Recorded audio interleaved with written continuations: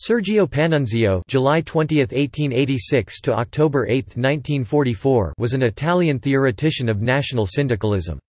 In the 1920s, he became a major theoretician of Italian fascism.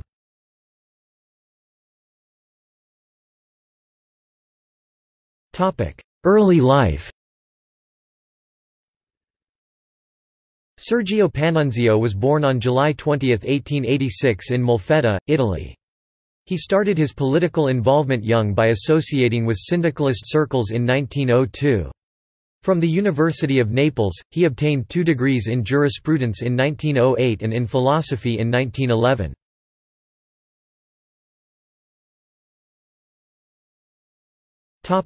Career. Panunzio became the head of the fascist Faculty of Political Sciences at Perugia University in 1928. Panunzio said that syndicalism is the historical development of Marxism. He pointed to George Sorel and Francesco Saverio Merlino as revising Marx to fit the times and emboldening it. He is said to have spearheaded the revisionism that led many syndicalists through interventionism to corporativism, and he ostensibly gave Mussolini's dictatorship a veneer of revolutionary legitimacy.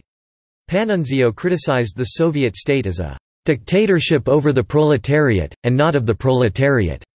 Also, he is quoted as saying, "Moscow bows before the light radiating from Rome. The Communist International no longer speaks to the spirit, it is dead." He opposed the anti-Semitic campaign of 1938. A strong supporter of the state for its own sake, he had a long-running academic dispute with corporatist Carlo Costamagna regarding the role of fascism.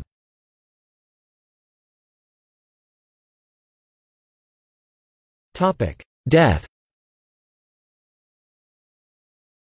Panunzio died on October 8, 1944.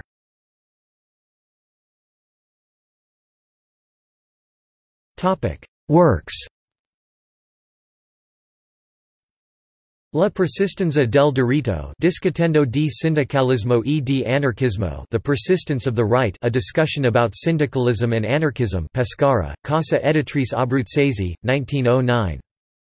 Diritto, Forza e Violenza, Lineamenti di una teoria della violenza. Con prefazioni di R. Mondolfo, Bologna, L. Capelli, 1921.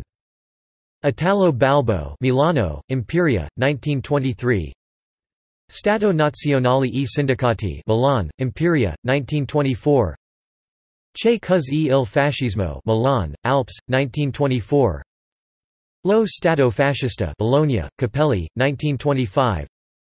Il sentimento dello Stato, Rome, Libreria del Littorio, 1929. Il diritto sindacale e corporativo, Programma, Concetto, Metodo, Perugia, Venezia. La Nuova Italia, 1930. Popolo, Nazione, Stato, Esame Giuridico, Firenze. La Nuova Italia, Editrice, 1933. I sindacati e l'organizzazione economica dell'impero, Roma, Istituto Poligrafico dello Stato, Libreria, 1938. Sulla natura giuridica dell'impero italiano d'Etiopia, Roma, Istituto Poligrafico dello Stato, Libreria, 1938. L'organizzazione sindacale e l'economia dell'impero, Roma, Istituto Poligrafico dello Stato, Libreria, 1939.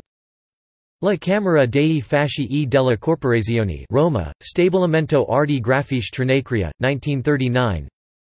Teoria generale dello Stato fascista 2.